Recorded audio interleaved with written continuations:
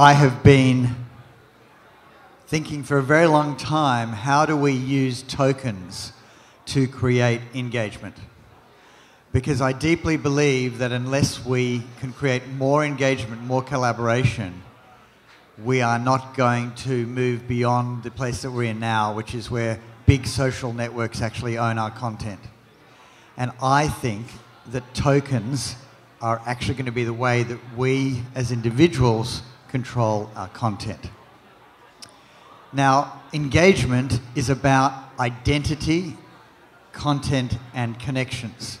And so this panel is going to talk about identity, content, and connections. And we had a little call a few days ago, and there seems to be a difference of opinion about how identity should manifest itself in this space. These are some of the ways that tokens create engagement. For a grocery store, it might mean dropping a token about avocados that are about to go off into the wallet of the shoppers. That creates engagement. We have Nolan. Where's Nolan? Nolan will be talking about how we create engagement for books. And we did a very interesting project earlier, about middle of last year, where we created a token for wedding vows. That was truly engagement between a husband and a wife. And of course, engagement is a call to action. Download, play, redeem. You all can see redeem in your swag bag. You also all now have your cred domains, and you've all been using Ask a Question.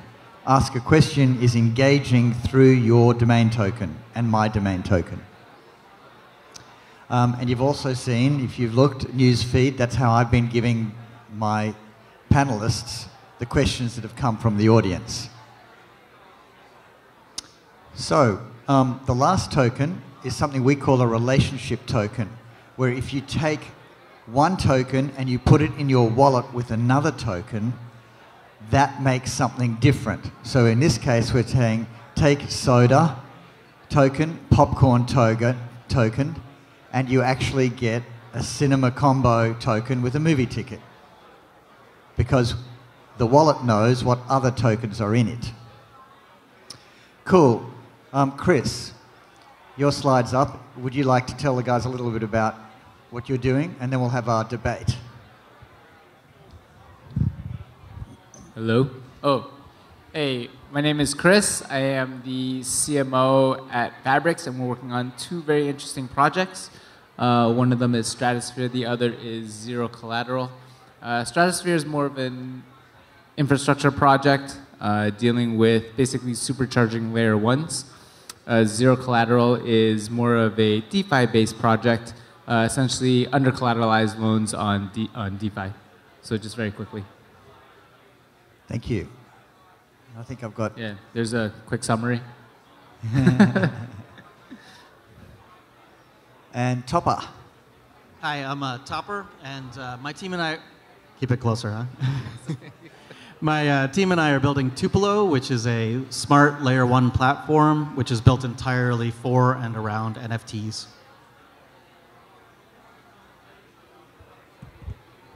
David.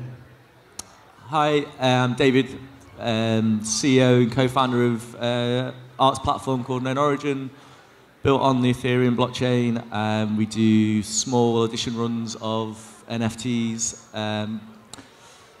We've brought quite a few new artists to the scene, started in 2018. Excellent. So the thing that's on my mind is, how do we create engagement amongst a community that really likes to be anonymous? So the blockchain community has wanted to be anonymous for a very long time, and your wallet doesn't tell people who you are. So my question is, how do we possibly create engagement? In fact, is it Gary? I just bumped into someone, one of you guys, who had bought an Ethereum ticket, and he said to me, Jodee, I didn't get my swag bag. I said, Gary, how do we engage with you if you buy an Ethereum ticket? And he bought an Ethereum ticket. How do we engage with you if we don't know who you are?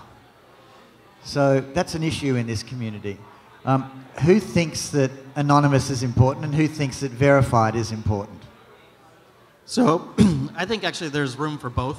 And on our call, I was saying that I think that as a community, we really need to divorce physical identity from digital identity and let digital identities have a life of their own credit history, their own social engagement, and pay their own taxes. But when we start to have to tie those digital identities back into the physical identities, I think that's when the hard problem starts and the difficulties of both enforcement and engagement. Chris? Yeah, I think, so for us kind of currently being based in DeFi, I think the anonymous profile is very valuable, but each side has its pros and cons. And I think being on the anonymous side, there's kind of this gray line in the middle where you're anonymous, but to get the best of that anonymity, you kind of have to touch the gray line of having some sort of compliance or KYC. So you are in favor of anonymous engagement? Or how do you engage with someone who's anonymous? I'm in favor of it, but I wouldn't say I'm so extreme. So there's people that I know that are very extreme and they try and play the game under the radar. So they do everything through, for example, like local cryptos, just P2P everything. They don't touch banks, they don't touch any centralized institutions. And so for me, I can see where that is advantageous, but it also causes a lot of problems when you want to interact with the physical world here. Like if you're trying to, also get funds or, interact with, for example, like financial tools. So if we're trying to solve the problem of by the way, anyone in the audience have an Ethereum ticket through Mintbase? Anyone who's not got a swag bag? Yes, I see someone there. So can you come up for a moment? The person who just put their hand up? Yes, thanks. So I'm going to put you on the spot. You know that we've not given you a swag bag.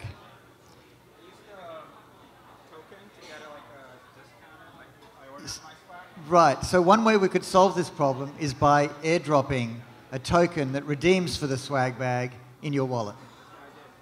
Excellent. Okay, so that's how we solve that problem. What do you think about that, Chris? Thank you.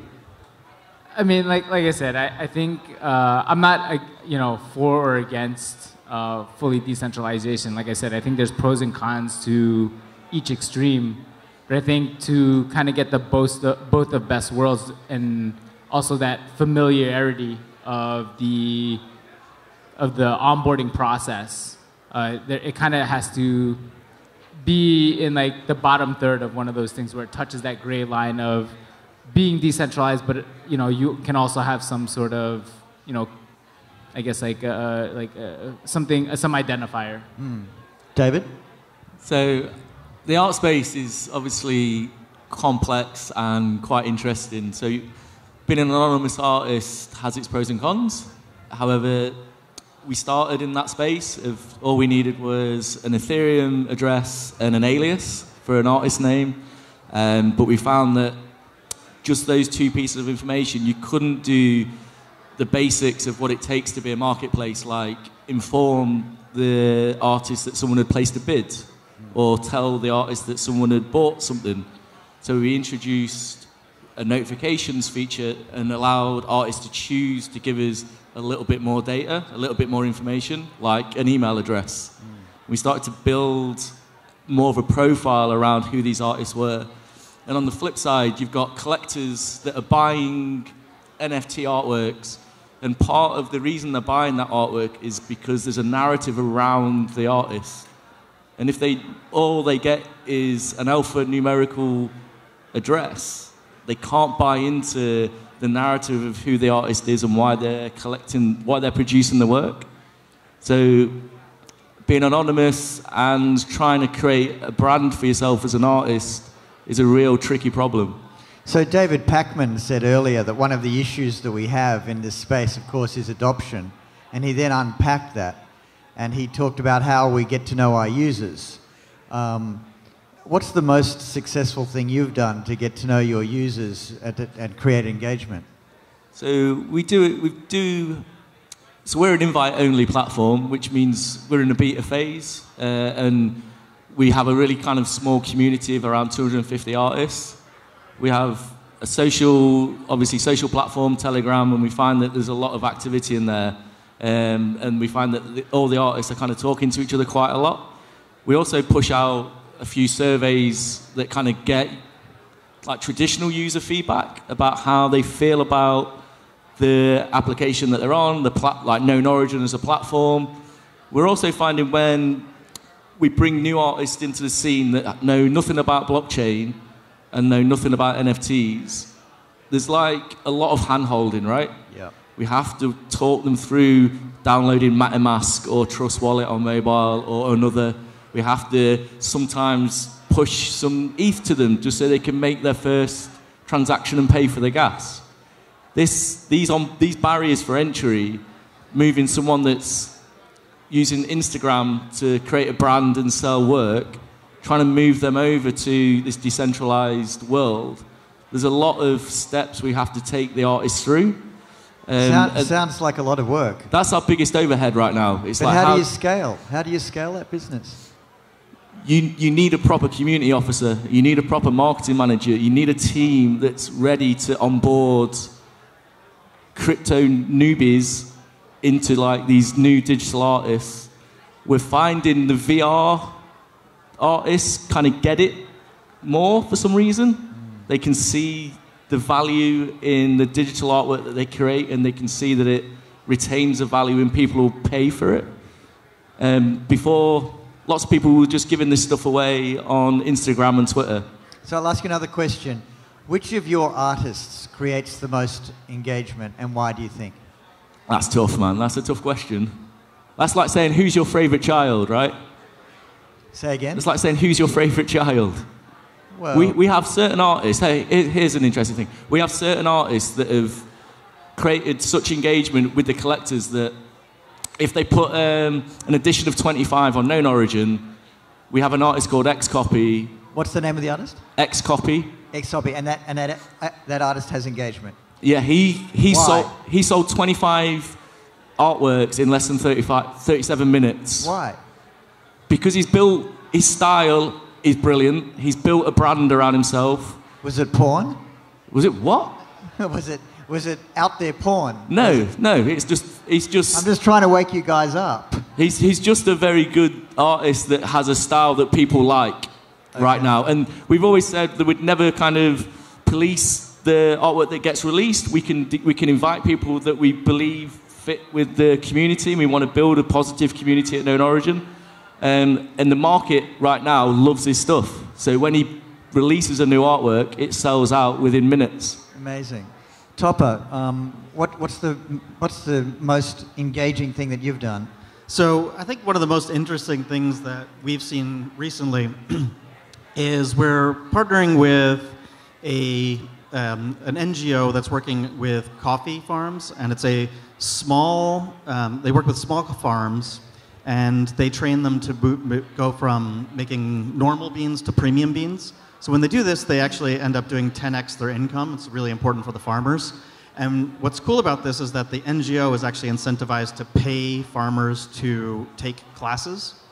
And so the blockchain plays this really interesting part where they actually gamify the education of learning how to make premium beans. And then the act of taking that education and the actual resulting beans and the whole supply chain is then tracked through on a blockchain. And so when it ends up in a consumer, the consumer can scan a QR code and see the entire history of that, all the way back from the individual farmer taking an interesting class, participating, producing premium beans, wow. and then the whole supply chain through. And I think it's engagement in multiple levels, and I think it's really interesting. And you've actually done that? We are working with them now. The blockchain parts we're implementing, they actually do work with farmers now with like WhatsApp profiles. That sounds like a great project. Have you written a blog post about it? Not yet. I would love to co-author a blog post with you about that. Awesome. It's amazing. Chris, how about you? In your experience, what's been the most engaging activity that you've done in this space? So I think the most engaging thing in this space has really been, or successful thing has really been community.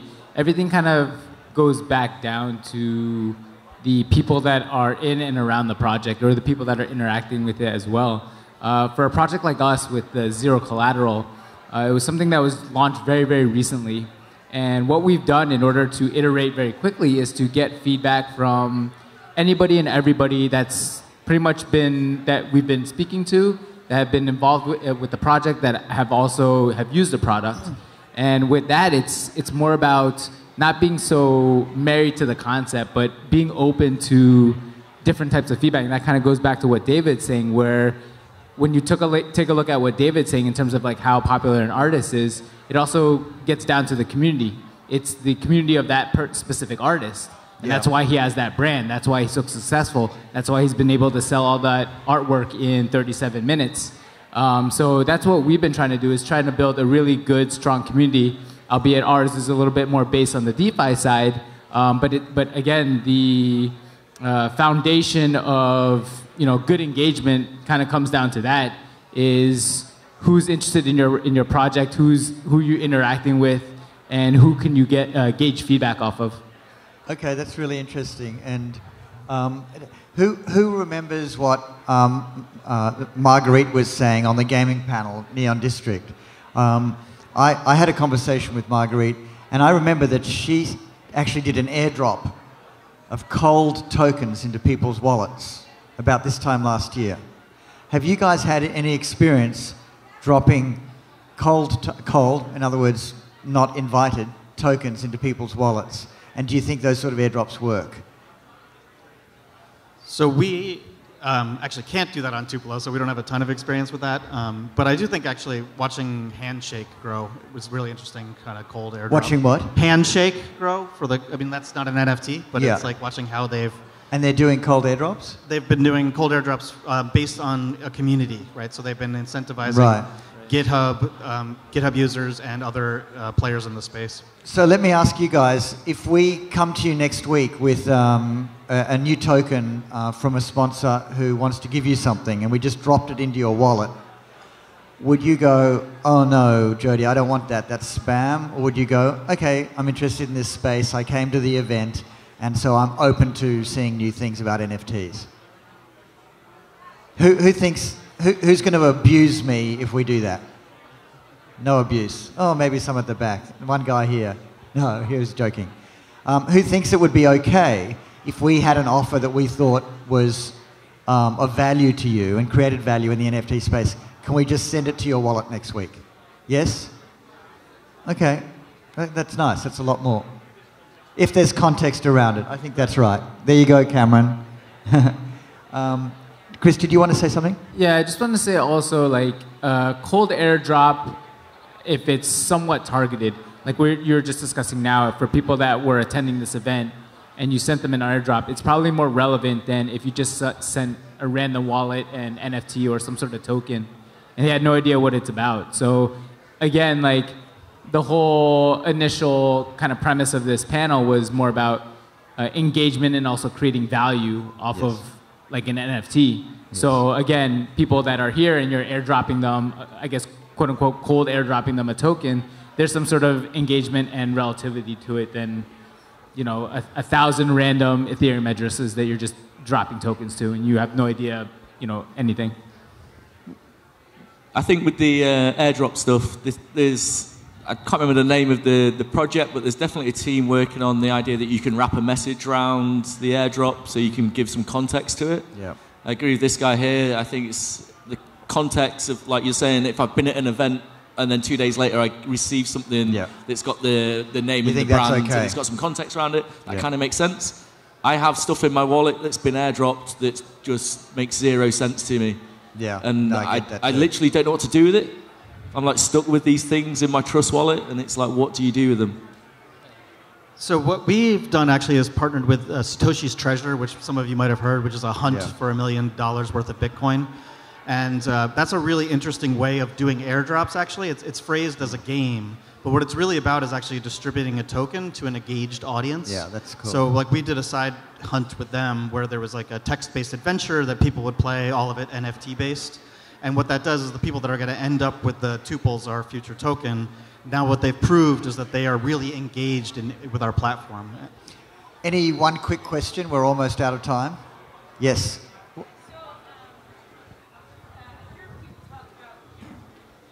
I hear all the conversations around adoption and engagement. Oh, so my name is Stephanie. I work with Topper actually at Tupelo. Hi. I hear a lot of people talking about adoption and engagement, and almost no one in this space talks about either of those things relative to retention. So I'm curious, especially for some of the panels that work with, or some of the services that work with artists, let's say, like, what role, or do you guys see engagement as entirely different when you're talking about retention? Because there is that like concept of like getting someone new to adopt a thing and keeping someone happy and using and et cetera. So like, do you have a distinction within your organization about how you approach those? So it's tough to, I hear what you're saying, our churn rate on artists is really low. We've also recently done a scrape of the site to kind of see which artists have we onboarded that have simply never tokenized a piece, and how do we engage with them to nudge them to say, look, here's your profile page. You can start monetizing your craft. All you've got to do is kind of upload your first piece.